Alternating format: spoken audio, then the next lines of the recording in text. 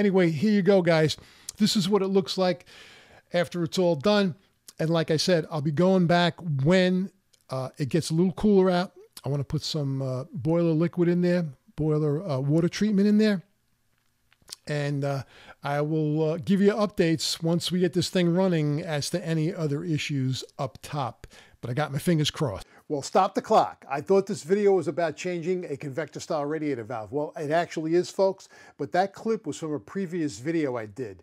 I was called in on a job where they were having many problems with the steam system, and ultimately I ended up repiping the steam boiler. Now, this was sometime in September, and we really weren't ready to turn the heat on.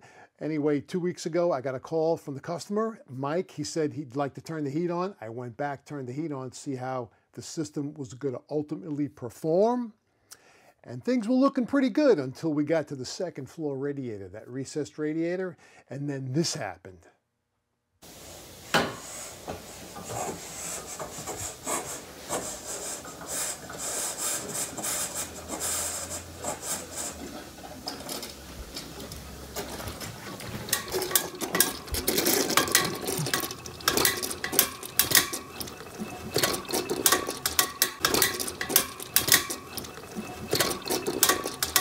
So you think you want to tackle a job like this? Well, you know what? Watch the video first, because you may have a change of heart.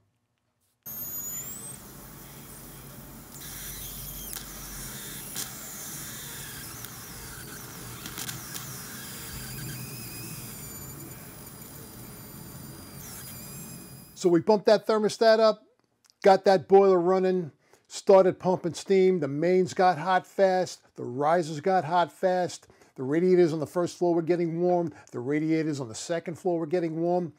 Mostly freestanding cast iron radiators with little Hoffman air valves on them. Now, a couple of those valves were spitting, but that's not a big deal because they got screwed up from the previous way the boiler was piped. But anyway, as I was in the front on the second floor, Mike called me to the rear, says, you got to come and watch this. And that's what happened. This radiator must have been full of water. The previous owners must have shut it off, trying to stop the steam from coming up, and they trapped water in it. And anyway, the result is I ended up having to change this convector valve, and that's what this video is about. So, with the help of Mike, who asked if he could videotape this, he acted as my videographer, I changed that convector valve. Now, I don't change too many convector valves, mostly because people probably don't go inside those cabinets very often to play with those valves, and you shouldn't play with any steam valve. Leave it open, guys, otherwise you're going to cause problems. Anyway, stick around right after the intro, and you're going to see what it takes to change a convector valve on a recessed radiator. They are a pain in the butt.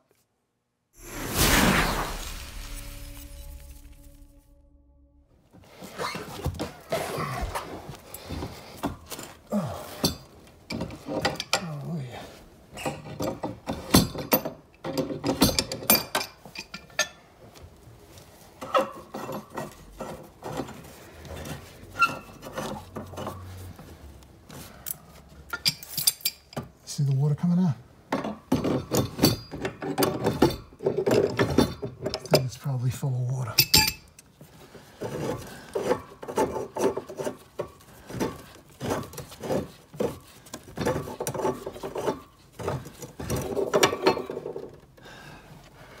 When I lift up, you know what? Let me get on that side.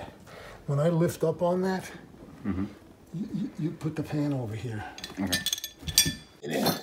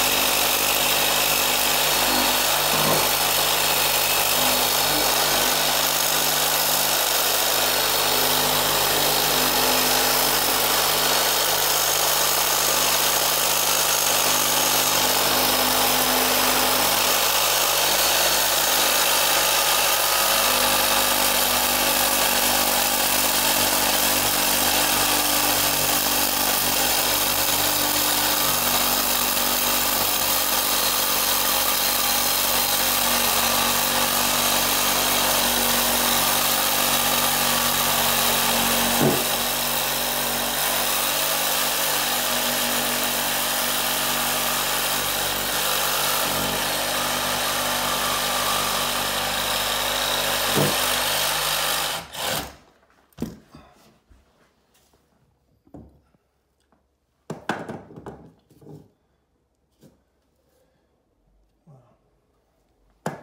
trick is to cut it without cutting the nipple. That's the trick.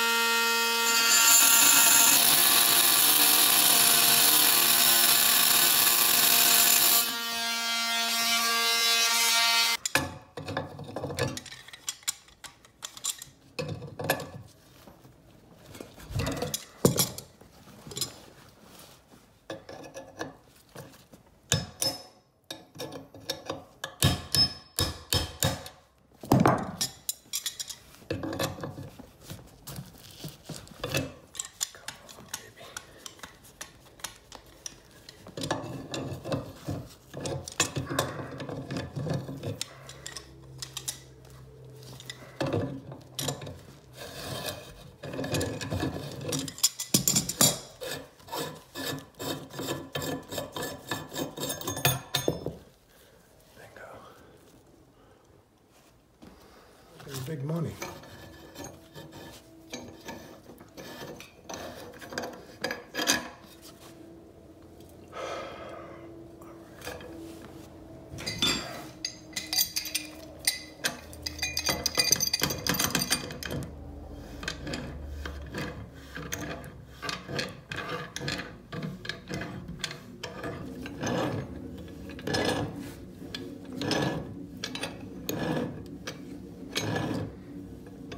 obviously I have to be careful by doing this because this is steel.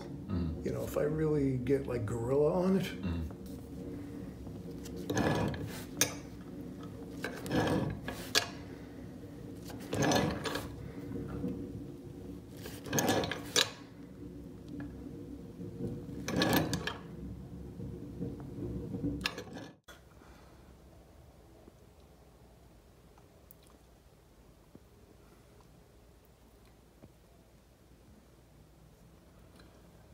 I'm gonna stick the radiator in there and prop it up, and then I'll put the valve on. If I put the valve on, I'll never get it in.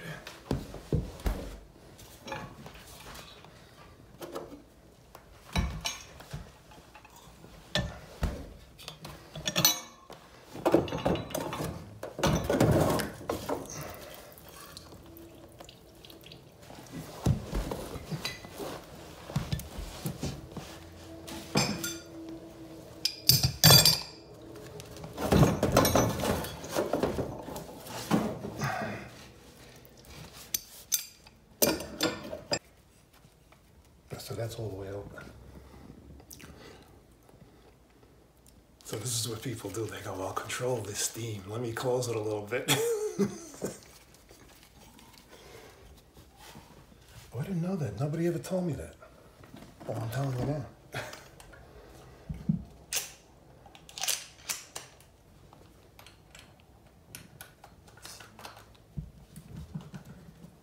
And what if I don't want the heat?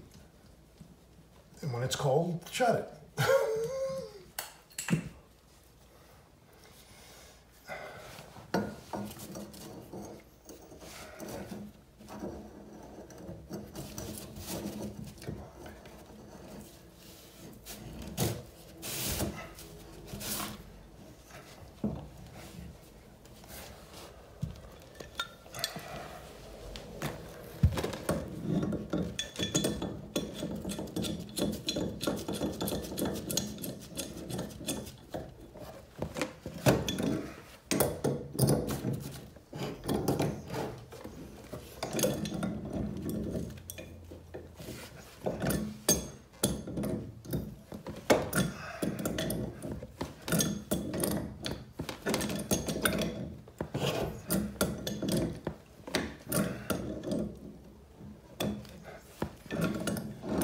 The guy sent me all the photos of the faucet he wants me to tell him how he can tighten the faucet without taking the faucet out. From Canada. He's from Canada.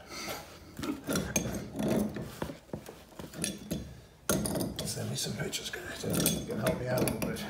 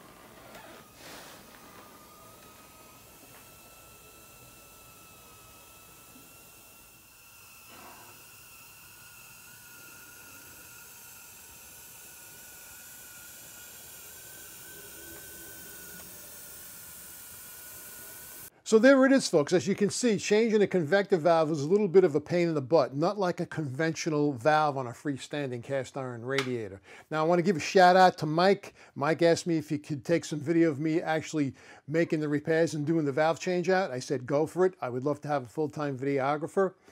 And we turned that steam on. We changed a couple of air valves that weren't working right.